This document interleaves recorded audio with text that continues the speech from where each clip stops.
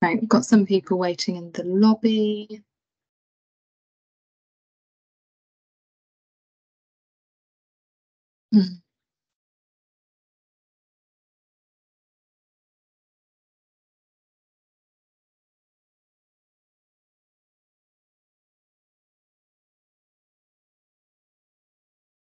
Are we ready to start admitting people? Yeah, I think so. It's worth just noting as well that this is being recorded as well. They should get a pop-up. Yeah. Kaylee, I can keep admitting people. Then Thank you. when you guys are presenting, I'll keep an eye on that. Thanks so much.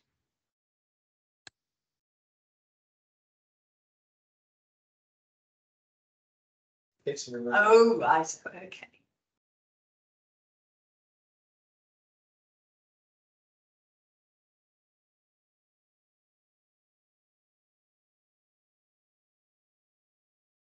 Welcome everyone. We'll just give it a moment or two before we get started with the meeting. But yes, if you can keep yourselves on mute as you join, and we'll give it a minute or two and let some others join before we start.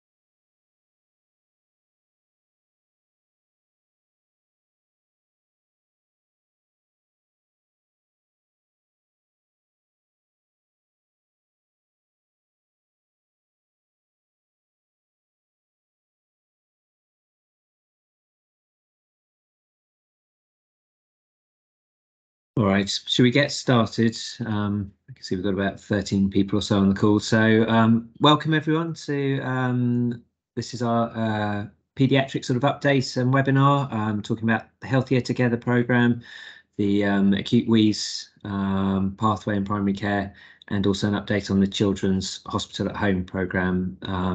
My name's Ed Capobianco. For those who don't know me, I'm one of the GPs in the ICB. And we're recording this session, so if colleagues have not been able to join or join partway through, we'll be able to catch up with that. So without further ado, I'll hand you over to Kaylee first, I think. Kaylee. Hi everyone, I'm Kaylee Simmons and I'm the Healthier Together project manager for Oxfordshire, based at Oxford University Hospitals Foundation Trust.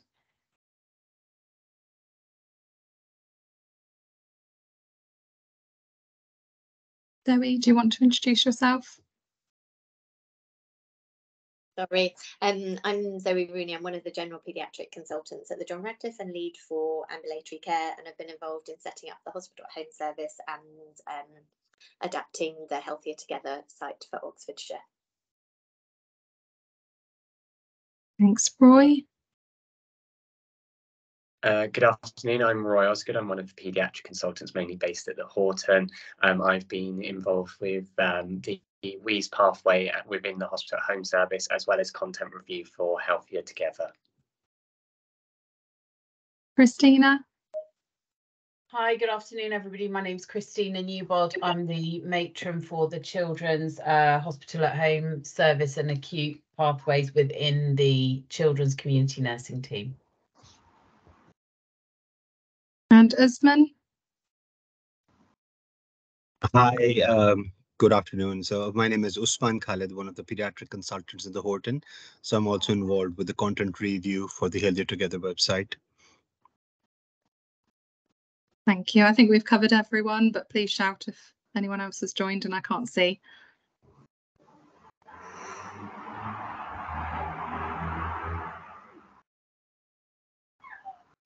Okay, so I'm just going to stop sharing as I really want to share the Healthier Together website with you in just a moment. So hopefully some of you will already be familiar with Healthier Together as a new resource for Oxfordshire. We've sent out some comms in the GP bulletin last month and also attended the Clinical Directors Committee meeting in September to give a bit of an overview of the project. So just to recap slightly, the Healthier Together initiative was established in Wessex and has been adapted across the country in several locations, and we've been commissioned by the ICB to roll this out for Oxfordshire. So the Healthier Together offering is a website for parents, young people and professionals, as well as a parent-facing app. The aim is for parents to feel confident in knowing whether and when to seek advice from an appropriate healthcare provider, and also to provide clear and consistent online information on child health.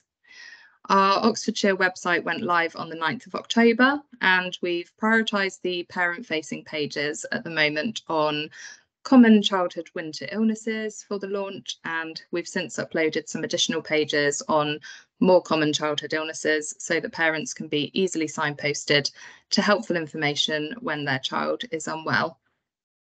So we're now trying to promote the site as widely as possible and get as much feedback as possible to understand which pages to prioritise next. So if I can just reshare my screen, and I'd like to show you the site so far. Hopefully that's coming through okay. So this is our Oxfordshire Healthier Together website. So this is the homepage, and we've got some information here on what parents might be worried about, and popular topics, which we will keep up to date as we get data back from the site around which pages parents and carers are accessing most frequently. We've also got some links here to our local services page, which I will show you shortly. And also what's new on Healthier Together page as we're updating the site as we move forward, trying to keep everybody updated on what is new on the site. I'll show you that shortly as well. So this is the parent facing area. So we've got some pages relevant to babies younger than 3 months, and we've got some pages which are relevant to children over 3 months. So if I show you a page as an example, we'll go for bronchiolitis and RSV.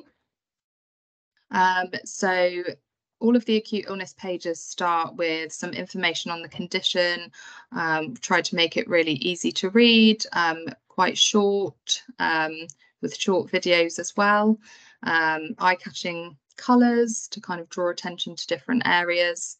And the Healthier Together videos that have been developed for different conditions, some of them have been translated into other languages as well. So we've got some links here to videos in other languages that you can click on. So it then takes you into the traffic light guidance for the condition. So we've got your red flags, which direct to A&E or 999. Then we go on to the amber flags, which direct to GP or 111. And then green flags, which direct to self-care. It then moves on to what parents and carers should do when their child is unwell with this condition, with some helpful links as well. How long to expect symptoms to last, just to give an idea of what to expect. And then all of our parent-facing pages have this where to seek help, general information at the bottom of the page. So it just gives some information on what different healthcare providers can do and how they can help. Just for an example. Okay, and then there's a survey as well, just so we can see kind of later down the line what the outcomes of parents looking at this page will be. And also we can print it in a PDF. So just to draw your attention to a couple of the tools on the site as well, we've got our accessibility tools down here. So we can translate the site into different languages.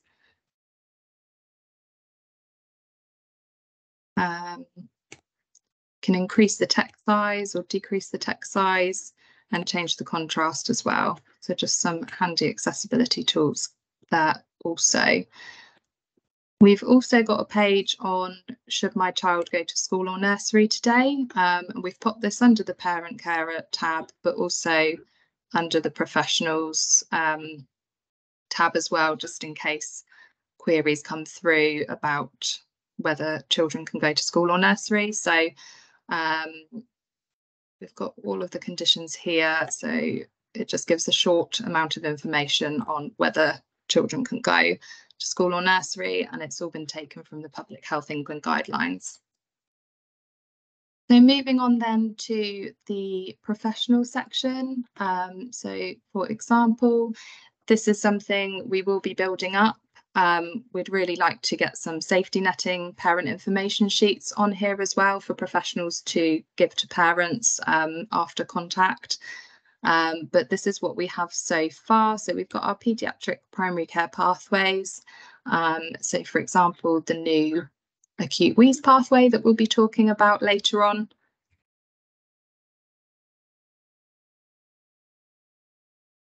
Some space for education, training and useful resources, some safeguarding information, and also a page on our hospital at home service, which again we'll be talking about a little bit later. So just going back to the home page, I just wanted to also show the local services page. So we've got a huge amount of local services in Oxfordshire to support child health and wellbeing, family health and wellbeing. So it's a long list, but you can filter it down. So either by searching for a keyword, the person searching, or by a service use. So for example, if I filter down to special educational needs and disability, this will bring up all of the links. And then this will direct, once you click on it, it will just direct you to that local service website. You can also, just the last thing I wanted to show on the site is the SMS share. So if you want to share a specific page with someone, you can click on SMS share. This doesn't cost you anything. We've got credits built into the website, far more than we'll ever use, I think. And just enter the mobile number and share, and then that will send an SMS message through to the recipient's phone with a link to the page that you're sharing. So you can either just share from the home page or share a specific page as well. We're also promoting the Healthier Together app alongside the website. So we've got a banner here just to direct parents to also download the app. We've got a page dedicated to the mobile app with some QR codes and some information about what the app is for parents, and that's held in 2 different places in the website.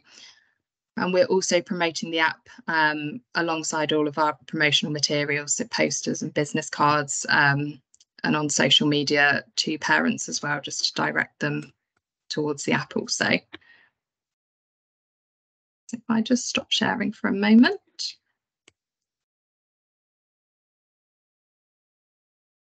Reshare the presentation. So I just wanted to talk a little bit about the app and how it works. So the app is complementary to the website. It was developed in Wessex as well, and it's more nationally relevant. So it doesn't have those kind of local services or local links. So it has a range of conditions based from 0 to 18, and it will pick up any relevant conditions based on the child's age of the profile that's created. So anyone can have a look and download the app if you just search for Healthier Together in the App Store or Google Play. So just to share the flow of how the app works for parents. So parents will download the app and then they will create a profile for their child. This is the information that they need to input to create a profile. They will then select the relevant condition based on what their child is unwell with. First of all, it will give some information on that condition, kind of what to expect, what to do. And then parents have got the option to undertake a self-assessment triage of symptoms. So if they choose to go through the self-assessment route, then it will present first any red flag symptoms, If the parent selects yes, their child has got red flag symptoms, it will direct them to call 999, which they can do through the app. It will just then direct them through to their phone function on their phone, or find their nearest A&E, and it will pick that up based on their current location if they've got location services turned on. If there are no red flags, it will move move forward to the amber flags. And if the parent selects yes, their child has got amber flags, it will direct them to call their GP if it's in their GP practice hours, which the app will pick up from the GP practice that they've selected when they've created the profile. Or it will direct to 111 or 111 online if the child is over 5, if it's out of hours. If the child has no amber flags and is green symptoms, then it will advise self-care advice or find your nearest pharmacy, again based on location services.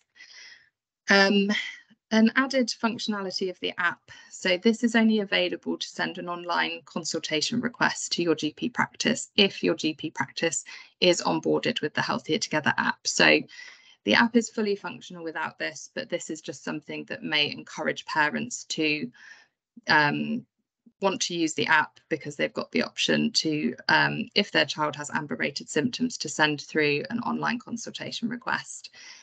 So if the practice is onboarded and they choose this function, it will then send through the child's details and the symptoms that the parent has selected from the amber list that the child has to the GP practice. So I'll go through that a little more shortly. So here's just some feedback that has been gained from other areas which have onboarded with the app. Give a moment to read through.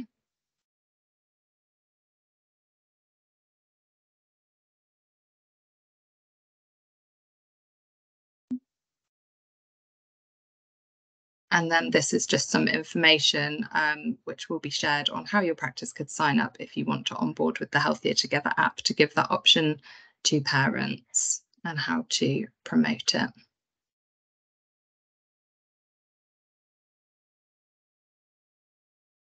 Sharing for a moment. So just to give you a little bit of data around the app as well, so it has been rolled out in other areas across the country.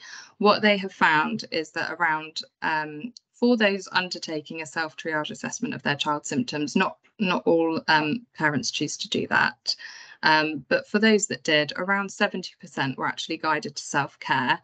Around 23% flagged up as amber, and of those 23%, 14% then chose the online consultation option, and then 6% flagged as red. So what they found is only around 3% overall of parents who chose to undertake the self-triage assessment actually went through to the online consultation request, and that equated to about 1 or 2 consult requests per day. They've also audited the requests coming through, and it was found that they were appropriate as well. Okay, so just to, we will share the links on if you're interested in onboarding with the app. Also, the app developers, Synigma, unfortunately, they couldn't make it today, but they are available to have a chat through in further detail if anybody would like to know more about how that could possibly fit into current processes in practice, how to promote to parents. But it's really, the idea is it's likely to then encourage parents to use the app as that first stop to assess their child's symptoms, and hopefully with the majority of them being reassured enough to no longer need a consultation. So I think that brings us to the end of Healthier Together. So could I just open it up to any questions at this point?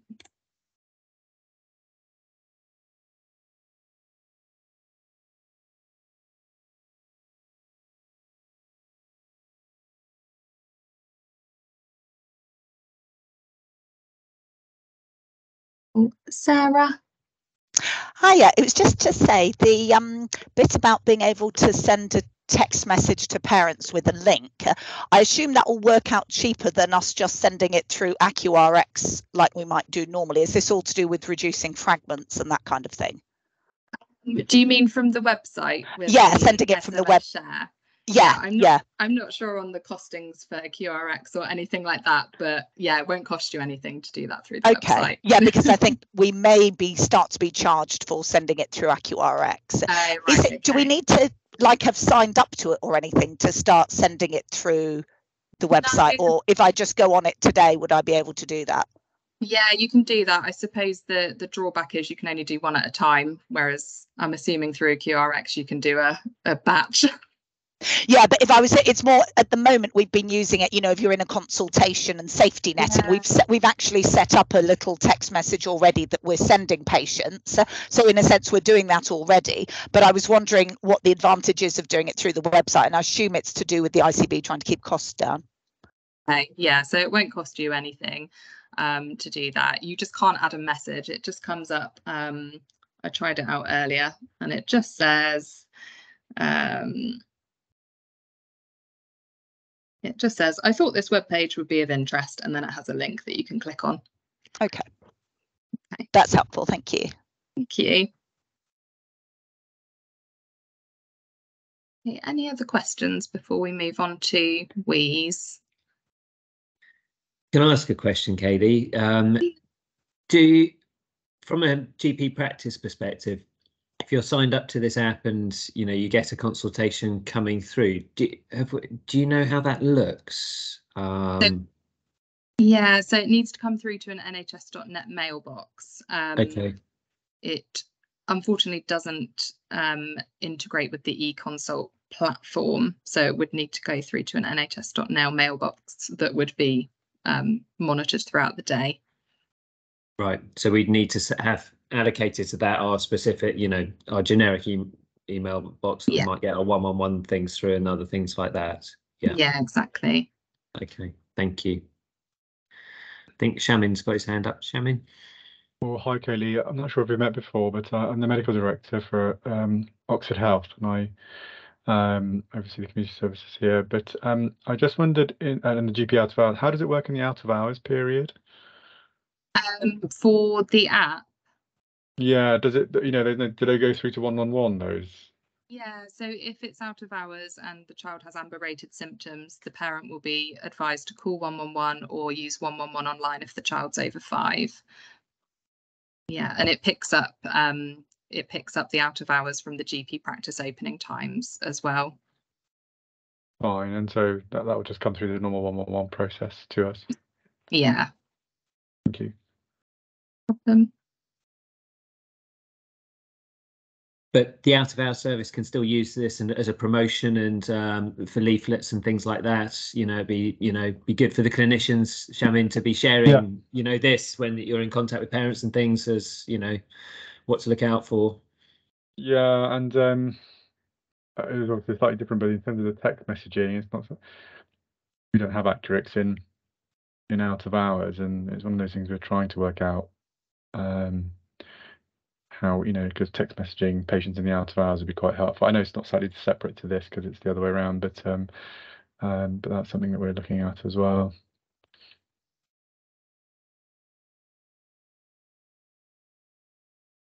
Brilliant, thank you. Hey, if there aren't any more questions on Healthier Together, we can move on to the new Wheeze pathway. Roy, did I see you've got control or no? Oh yeah, there we go. Hopefully going to be able to. Hopefully. Will it let you navigate through? Probably not. Let's see. Am I able to move forward? Yes. Great. So just to reintroduce myself, I'm Roy Osgood. I'm one of the paediatric consultants, mainly based at the Horton General Hospital. I'm just going to be taking the next 10 minutes just to talk through our acute Wheeze assessment tool and guidance, which has just been approved through the ICB governance process. It has been a pathway that's been long in the making and will be our sort of third acute pathway for hospital at home, joining bronchiolitis and gastroenteritis. So I guess really the sort of background is just to talk about the guideline, to signpost it and where to find it. And I know Christina will follow on in terms of how it will work in sort of practice and a little bit more about the hospital at home service. So I guess the question is, why do we need a Wheeze pathway? Well, I guess probably you see it a lot in your practice, is that respiratory presentations are by far, particularly this time of year, one of the biggest reasons for seeking medical review or advice in children. And we know the vast majority of children, particularly those under 5, will have an episode of wheeze at some point, whether or not this is sort of viral induced wheeze multi-trigger or some of the later ones that develop more of an atopic sort of asthma history. It is one of the biggest causes of referral at this time of year, and also attendance at ED in general practice. So really the reason for having a pathway was to really give an assessment tool to help identify the severity, also give some recommendations on treatment and referral pathways. And I guess really the sort of main thing to say with Wheeze is it's very easy when they're very well and in the green and what to do. It's very easy when they're sort of a bit flagging red and what to do. It's these intermediate ones that sort of seem okay, but are probably going to need a little bit more sort of follow-up and may sort of require multiple presentations or review in GP or consideration of referral to hospital. So just to give a background, this is how it originally looks. And Katie's already showed you that it looks slightly different on the Healthier Together web pages. But essentially it's two sides, one to help identify the severity based on age and some of the vital signs, to identify sort of key actions to take, and a few sort of aid memoirs in terms of use of things like steroids, alternate diagnoses, and some things about longer management. So just to say, in terms of the creation of this pathway, it's been created in consultation with both paediatricians, our respiratory team here in OUH, discussion with our CCN colleagues in OUH, and also through the ICB, including the medications approver. I don't know the full name, Ed, sorry.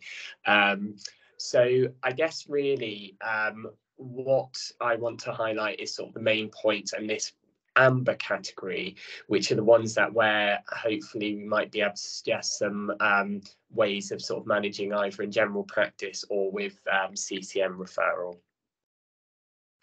So as I said, the severity is based on your usual things that you would see in most sort of assessment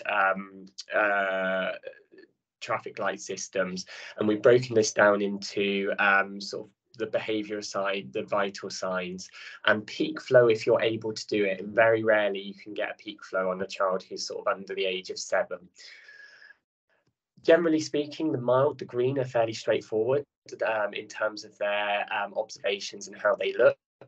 The amber ones are these intermediate ones which might have sort of a slight raised respiratory rate, some wheeze, but otherwise sort of normal saturations and a reasonable peak flow. And this is when you assess them before treatment.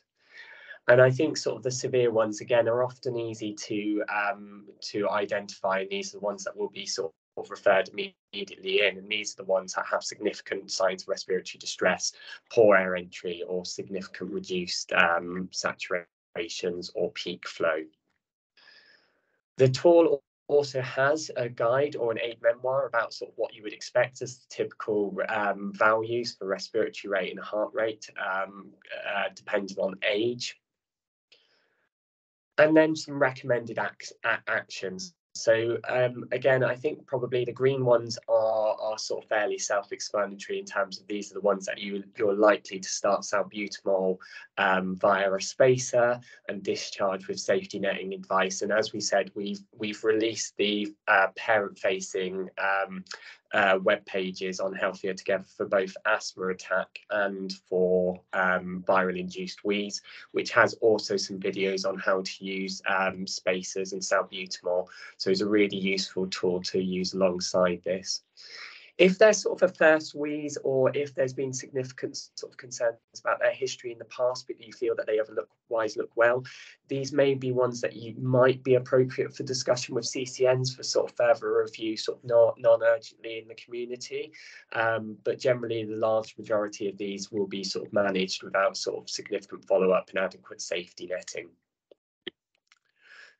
The amber ones are the slightly difficult ones in that actually probably the vast majority that we see, actually, if you give salbutamol in practice and review them, they will either have a good response, in which case actually you might be able to decide on either in previous practice, a follow-up in general practice later that day, or a phone call, or if they've not had any response, or you're worried about deterioration, might be discussed with secondary care. What we're suggesting with the amber patients is if actually with salbutamol there's been a reasonable response, that actually this is where CCN referral and the use of the hospital at home service might be useful, just to sort of take pressure off from a general practice point of view for further review same day, or the need for referral to secondary care. And Christina will talk through sort of the how that sort of works within the CCN and the escalation for that, including a case presentation from earlier this week for somebody who was referred with Wheeze from general practice, who I believe avoided any escalation to secondary care, I believe. Nods. And then I think with the red ones, again, these are kind of the ones that are going to be referred acutely to paediatrics, and are ones that we've recommended initiation of treatment within general practice whilst awaiting for either transfer to hospital. Usually these are the ones that are significantly unwell or needing oxygen, and therefore will need ambulance transfer. But again, a tool just to identify severity and some suggested actions. It also has some advice about oral steroids. Generally speaking, not all sort of viral-induced Wheeze need steroids, but you might consider them if they've had sort of multi-trigger or sort of lots of recurrent episodes of Wheeze, or if they're a known asthmatic. It has recommendations for both prednisolone, or if oral prednisolone isn't tolerated, then we do use dexamethasone, and again, a recommended dose for the younger ones for dexamethasone is on the guideline. So it was just to highlight, and this will be sort of covered in a little bit more detail, is this has been co-produced with Christina's team in terms of Oxford Health and our hospital at home service. So there is a clear sort of triaging and escalation of patients who will be on a Wheeze pathway, as well as when to trigger and escalate to paediatrics. Now, initially what we're saying is because of the need for review sort of later on in the day, is pragmatically sort of referrals in the morning for review in the afternoon. Sort of later towards the day, these are the ones that are likely going to be needed to either sort of safety netted or discussed with paediatrics. Those that are on a Wheeze pathway referred from both hospital care and primary care. If they need escalation back to sort of medical review, this will be done by the CCNs at around 6 or 8 p.m. through paediatric on-call team. So that's why we're sort of encouraging those referrals slightly earlier in the day to allow sort of assessment, CCN review. Again, I've just highlighted that there are our parent-facing pages for asthma attack and viral-induced Wheeze already on Healthier Together. And as Kaylee's already demonstrated, they have the safety netting as to what to do, with some advice regarding the use of salbutamol, as well as some videos and demonstrations on the correct inhaler technique. And there's also further information about asthma plans as well on there. So I will pause there if there's any questions that I can hopefully answer. If not, I will ask my colleagues to jump in.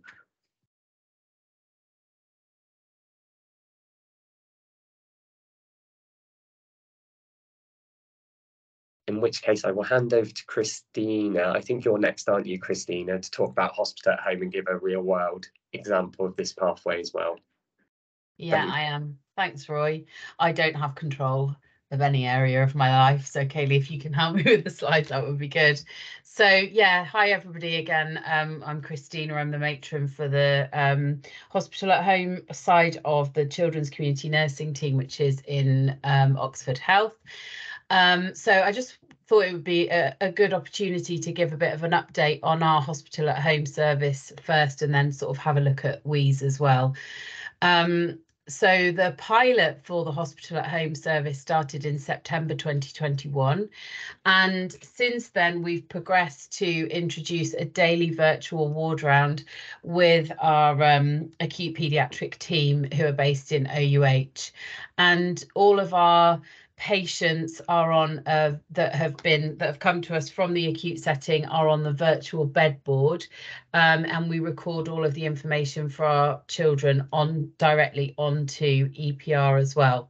And we anticipate that with the Wheeze pathway, we will be putting all of the Wheeze patients onto the bed board just so that we all have oversight.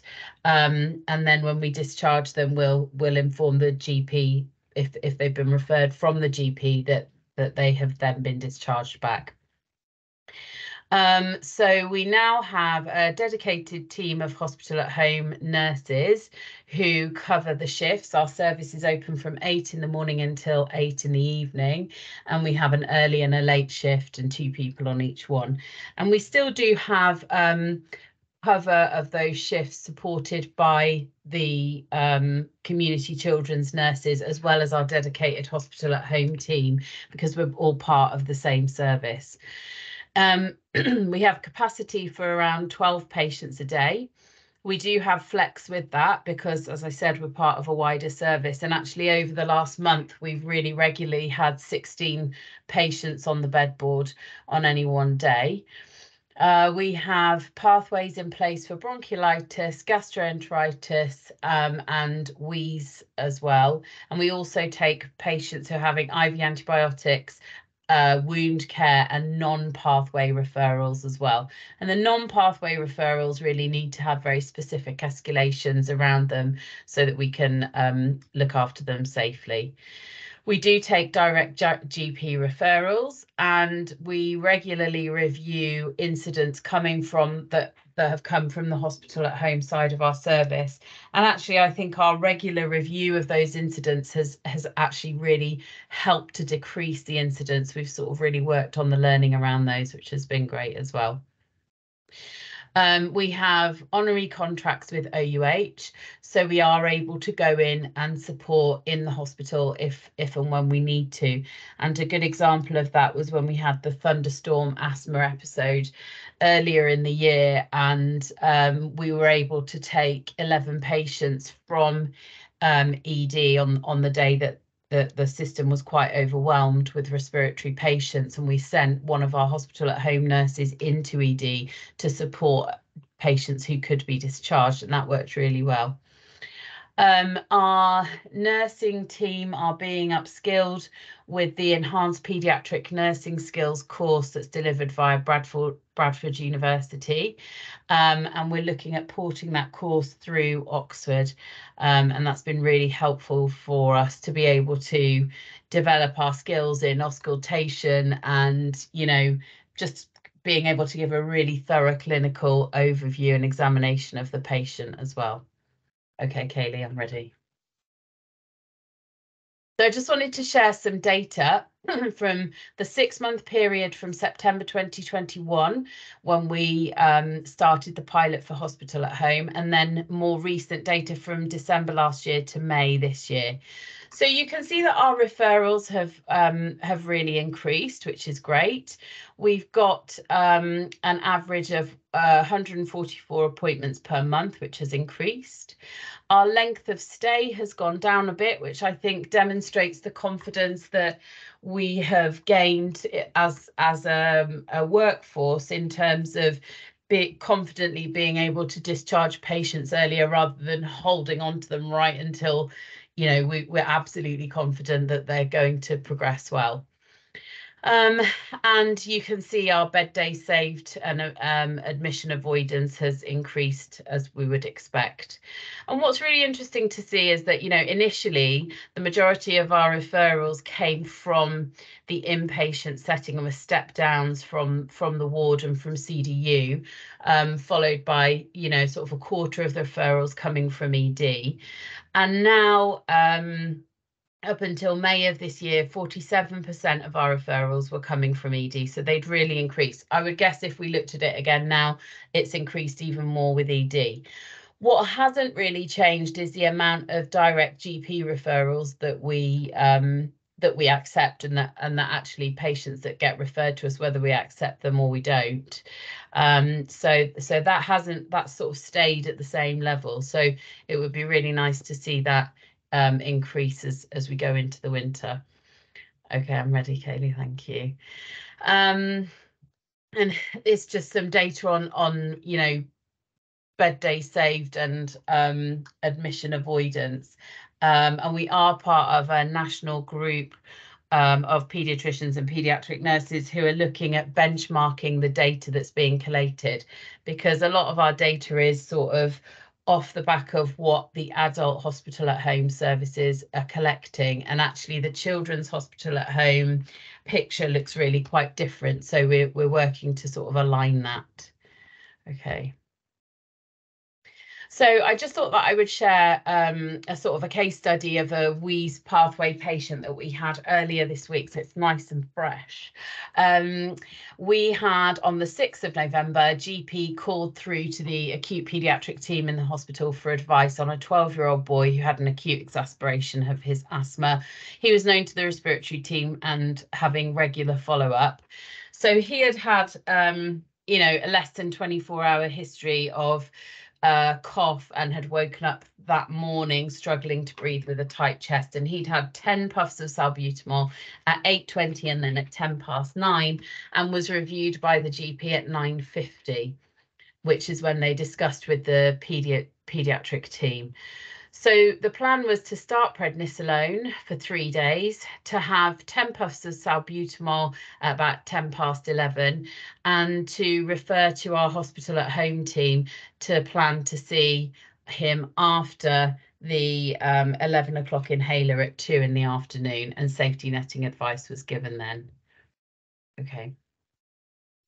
So we contacted the family who had we went over the phone with the dad how he was doing at that time, and they noted that he'd last had his inhaler at 11. His breathing was much improved from the morning.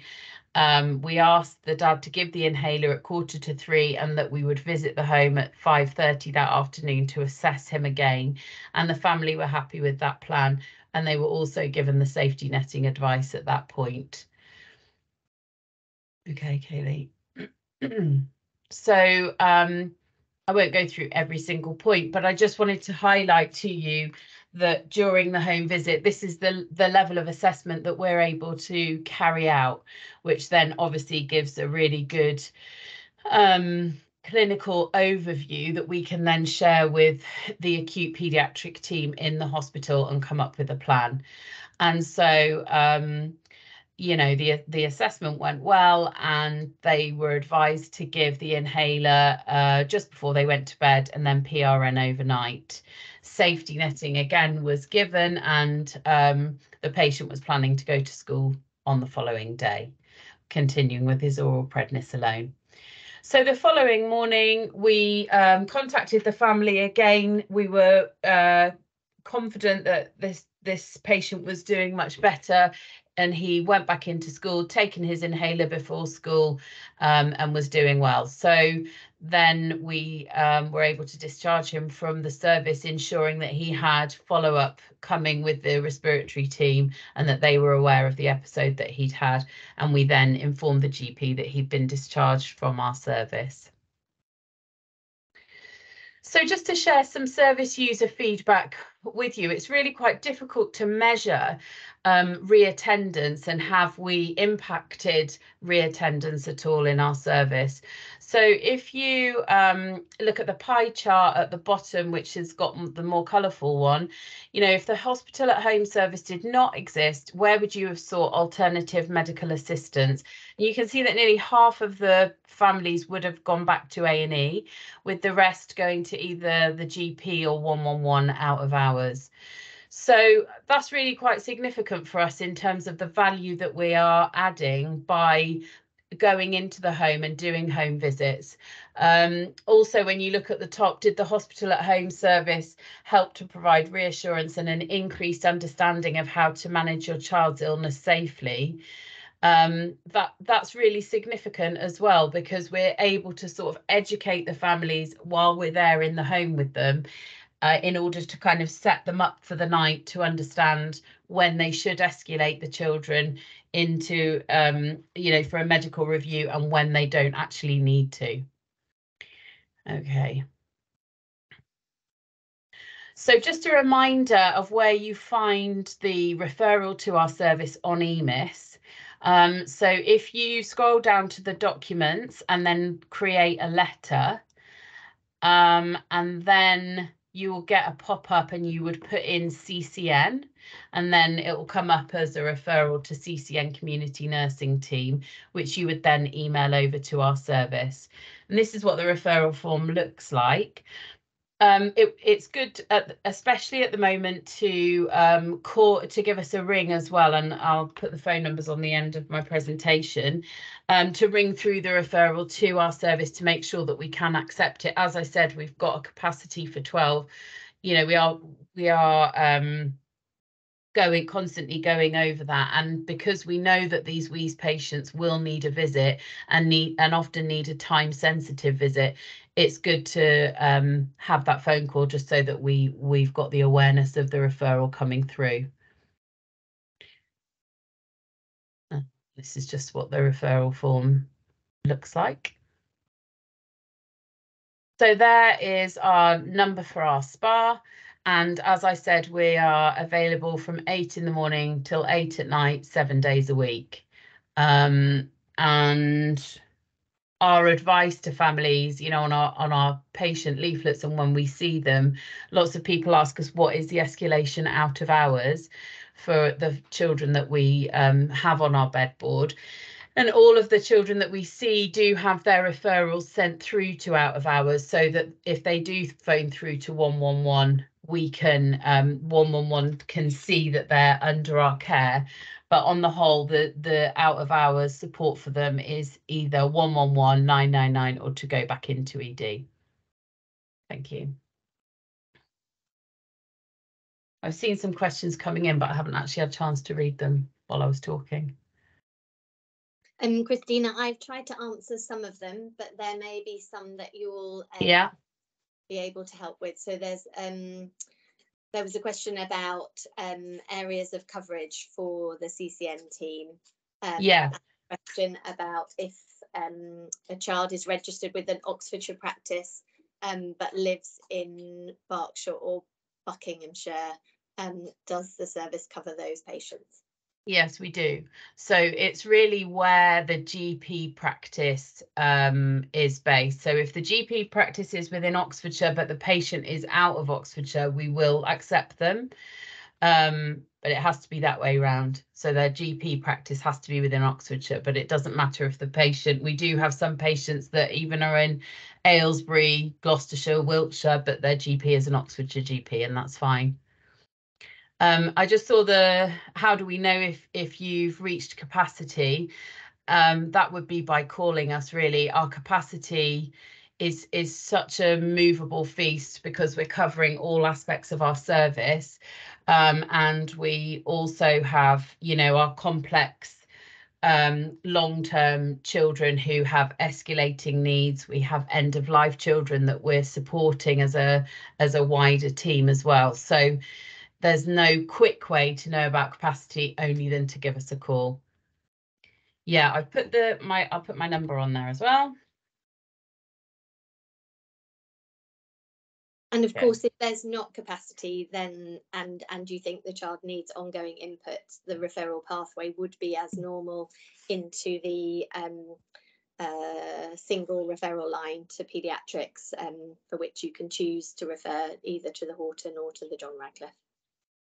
Yeah, we do. I'm just looking at the other questions quickly. We do cover patients in the south of the county, Lisa, as long as they're, like I said, as long as a GP is within Oxfordshire. Andy. Hi, thanks very much. Hello, nice to meet you all. My name is Andy Valentine. I'm a GP. I also work actually for the ICB with Ed, and I'm the CYP LTC clinical lead for Bob. So nice to meet you all. We're due to have our first asthma network meeting later this month, and one of the things we're likely to want to develop with colleagues across Bob is to really better articulate the asthma care pathway for children. And so obviously there's a bit of overlap with your pathway here, particularly for acute presentations. So really just to say hi, and I might make contact with you in due course if that's okay, just to see where there's sort of overlap. But just to be clear, your pathway is only for Oxfordshire. Is there a similar pathway in Bucks or in Berkshire West? That might be a question for Ed. No, there isn't. They don't. Yeah, they don't. The Bucks and Berkshire West don't have a children's hospital at home service, as far as I'm aware. Okay, so this is just for lucky Oxfordshire. That's My good. email in as well. This did go to the Bob prescribing committee as because there were drugs in it and things, so they took an interest. And the report there generally was very positive and said really good. And they would like to see something like this rolled out in Bucks and Berkshire West. Yeah. So yeah, it might be adopted a bit more widely, but yeah, it depends on their sort of community setup, really. Sure. Okay. And one final question is just in the situation where you're at capacity, do acute peds at the hospital have visibility of your dashboard so that if a GP phones acute paediatrics, maybe for some advice, they're not sure which way to go, if actually the patient might have been suitable for the community, but you don't have capacity, do they know so that the GP doesn't end up just bouncing around trying to find a place for the acutely unwell child to go? Yeah, so we have our daily virtual ward round every day at 2 o'clock. So we always update the team then of where we're up to with capacity. And as Roy said in his presentation, it's really helpful to know about Wheeze patients before 2 o'clock, really, because they require a visit and we only have 2 nurses working after 5 o'clock. It's working out where they are, what locality they're in, as to whether we can take them or not. So we do have a good idea by 2 what our capacity is, and obviously we share that with the team. So yeah, but that's sort of how we manage it really on a daily basis, I would say.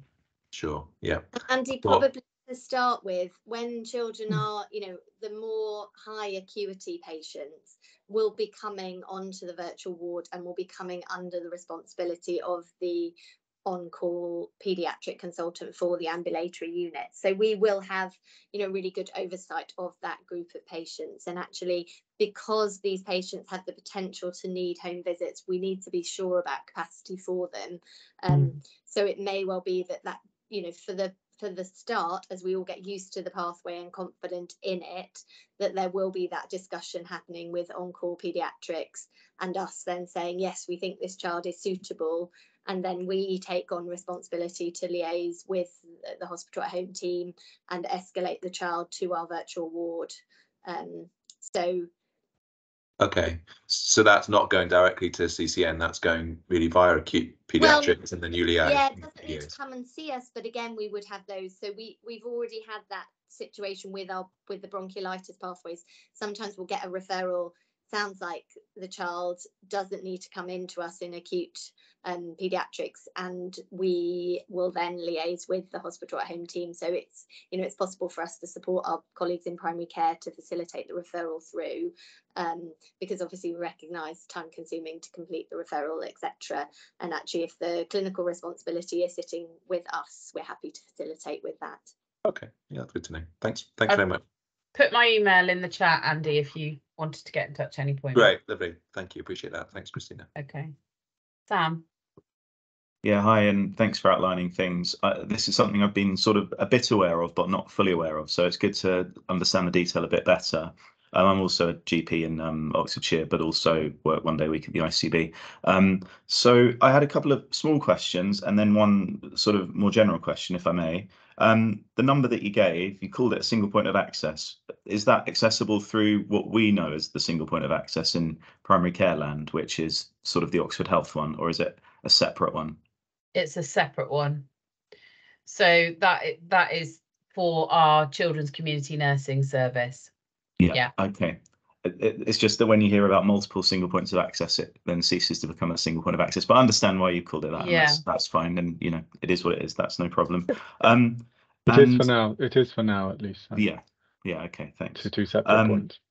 Yeah. And once it sounds like once the referral is accepted by your team effectively take ownership of things, including, because I just wondered if they were given safety net in the case example, if they were given safety netting advice, that safety netting advice would be geared around recontacting your team rather than representing to their GP, would it?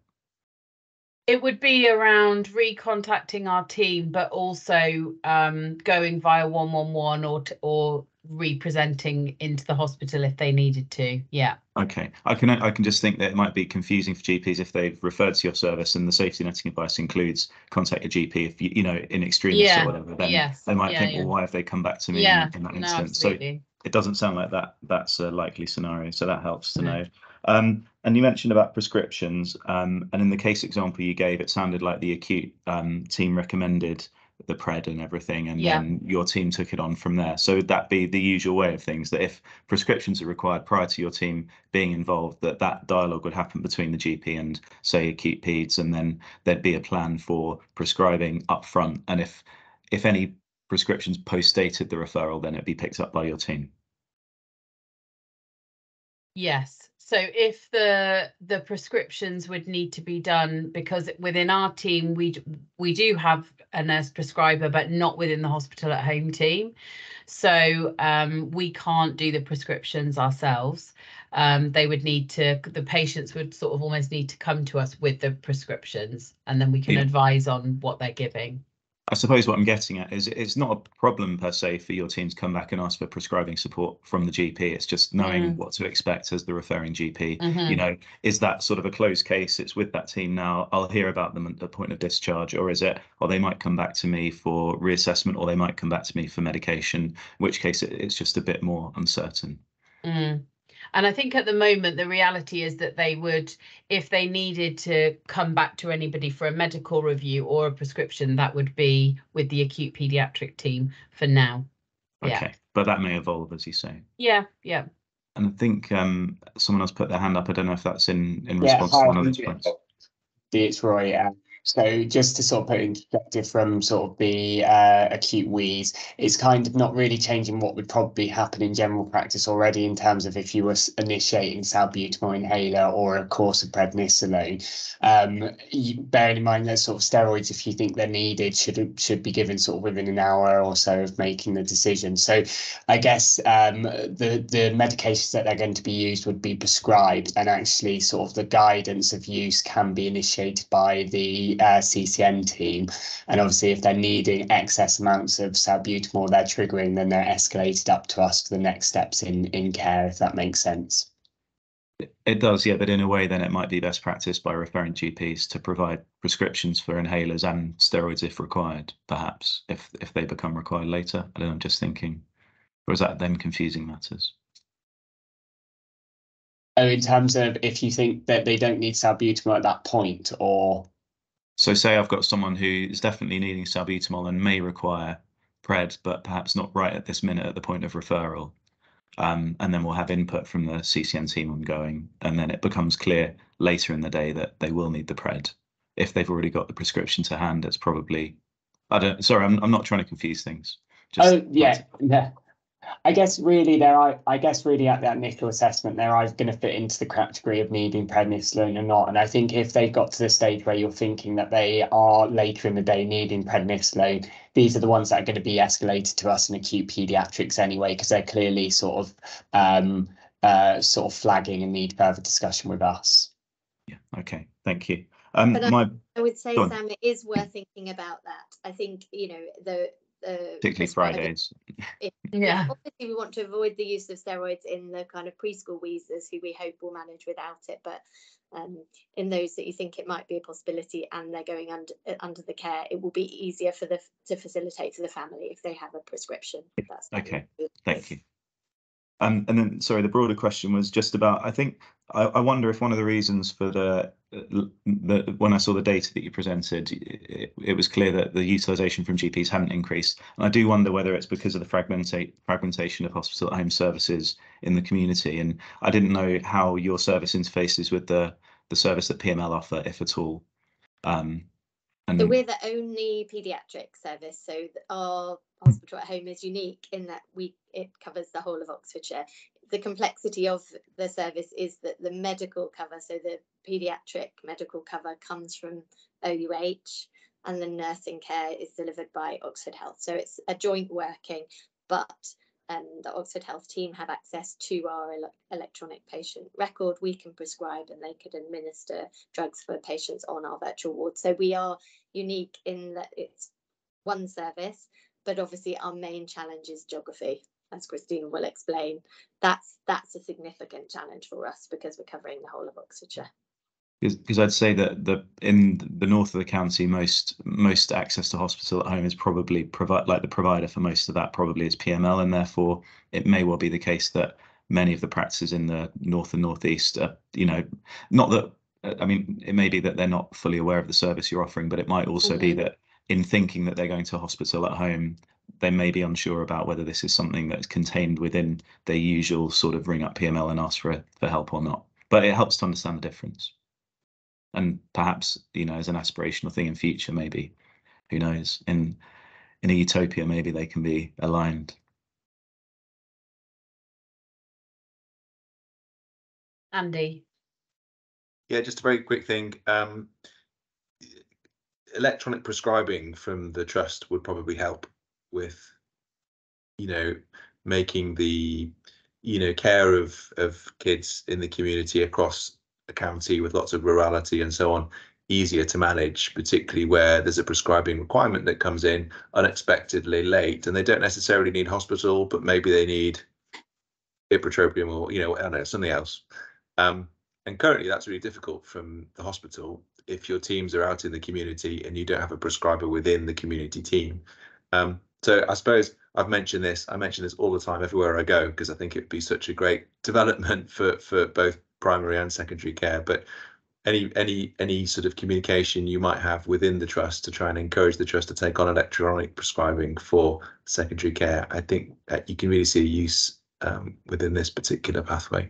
Natasha Jones is probably the good contact, or David Wallaker within the trust to try and encourage that. Thanks. Thank you, Shaman. You're muted though, Shaman. Sorry, thank you. I was going to come back to Sam's point, but I'll come back to Andy's point. Is that certainly in the adult services, I think for the adult service, the Cerner team are trying to look at a electronic prescribing solution. There is obviously EMIS that we use in the community directorate where we can do electronic prescriptions, and that is being worked up. So, but that's the bit of an age-old sort of discussion about, you know, EMIS versus Cerner, which is a tricky point within the adult services. So yeah, absolutely. And but I think certainly the adult hospital at home team are looking into that. So you know, on Cerner, so that would just be applicable, I imagine, to Zoe and her team to do the same via that. Just going back to Sam's point in terms of GP uptake, in terms of referral into hospital, I wasn't sure, and it's maybe multifactorial, but in terms of, you know, with adult patients, we're very used to using hospital at home and have confidence and experience of, and know those patients will be, you know, safe and well looked after. And I'm sure they would be in pediatrics, but I guess it's just two GPs out there feel, you know, it's children at the end of the day, and whether they feel that they are similarly, looked after and supported in hospital, and it's just whether that is some of the issue, whether the sort of understanding and geography might play into that. And Ed, I don't know what work has been done on that in terms of ongoing education for primary care, that hospital at home, for children, this is what they can do, and this the kind of stuff that they're absolutely able to manage and cope with in the community, and reducing some of that anxiety perhaps amongst GPs that these patients won't be in hospital but will be managed in their own homes by that community nursing team. So yeah, we're trying to spread the word. We'd love to get it more out there and widely known. And we put stuff in the bulletin. We held a webinar last year. We've got a webinar this now as well. So I think just tell your colleagues. I think if you're in practice or coming across patients and you think, well, how am I going to manage this? I think let's just get this known. And you're right, it's a lot of it's going to be a bit of word of mouth and experience. I had a good experience of using this service, and this is what happened. This is what the patient came back to me about, and things, and just trying to do that. So yeah, we're trying. I've tried as many sort of different routes as we can think of, but I think word of mouth would also be quite useful as well. I'm aware we're slightly over time, aren't we? And I've got a couple more hands up. So Sarah, would you like to come in? Yeah, it just occurred to me, do you accept referrals from, say, ANPs? Because increasingly ANPs would be seeing a lot of acute illness in general practice. We have a couple of very experienced ANPs, one of whom's, our respiratory lead. So it would be great if she could refer indirectly, that was all. I must admit, we hadn't, that's not something that we had sort of thought about with regards to, but I think somebody who has appropriate diagnostic assessment skills would be appropriate. I would feel we don't take referrals directly from ambulance service, although 999 ambulances are able to refer into our paediatric pathway directly, and we don't currently accept referrals from 111 or from SCAS into our hospital at home. So yes, those with appropriate assessment skills, then there's no reason that those couldn't be referred. Thank you. Thanks.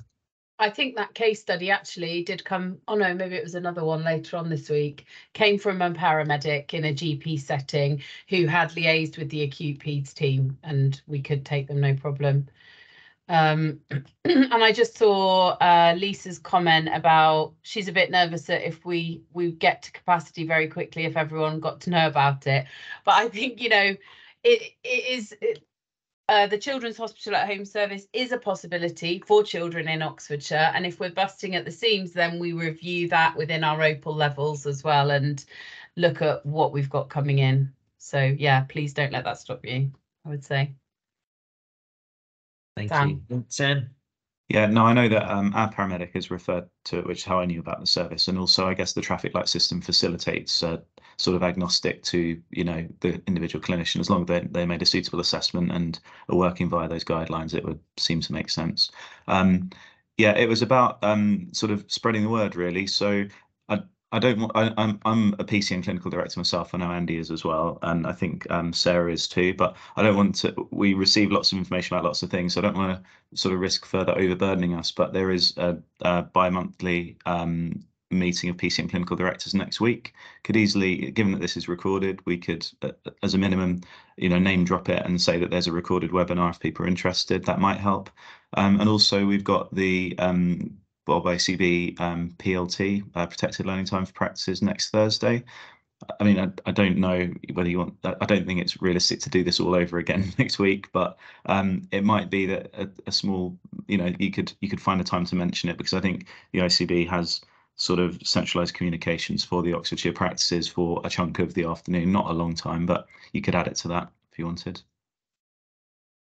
Thank you, Sam. Yeah, that's really helpful. I think going out through the PCN CDs would be useful, and I'll get in touch with Michelle then and see if she can just name check it and the webinar and the recording at the outset of the PLT. That'd be useful. Thank you. Andy?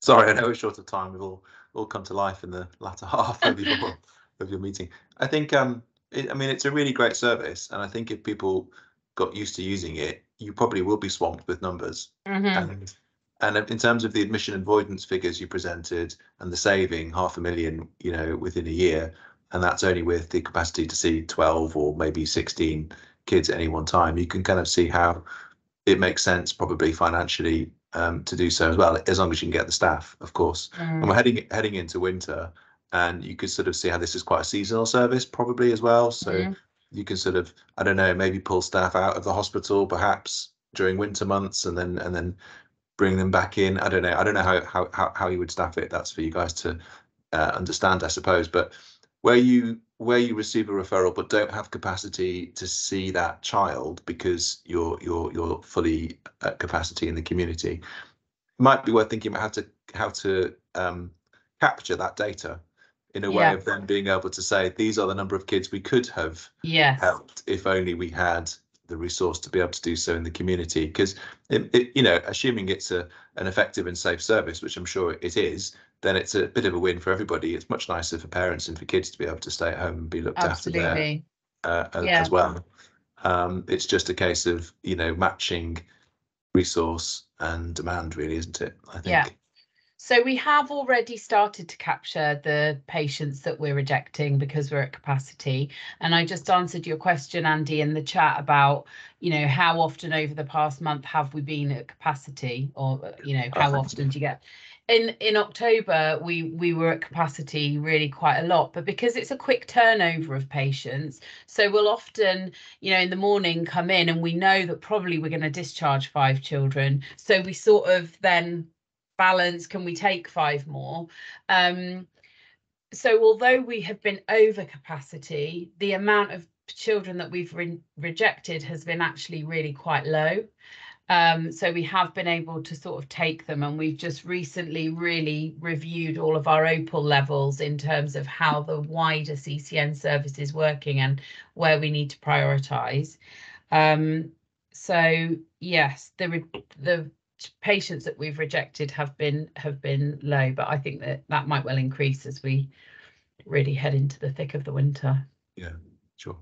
Thank you. Great. Thank you, everyone. I think that was, really useful discussion. Everyone came to life in the last 25 minutes or so there with the questions and things, but really, really useful. So thank you. I can't see any other comments or anything we haven't answered in the chats, but yes, I think it's a bit now about spreading the words and making use of the service and making use of the Healthier Together website and the app as well. So you know, please do look at that. Please do share it with patients and families, and do consider signing up as practices as well. I think that'd be really really helpful. And as Kaylee said, you can get in touch with Kaylee. Any last comments from the team, from anyone? No? All right, lovely. Well, thank you very much, everyone. Thank you for your time. Thanks so much. Thanks, Ed. Thank you. Bye. Bye, everyone. Thank you. Bye-bye.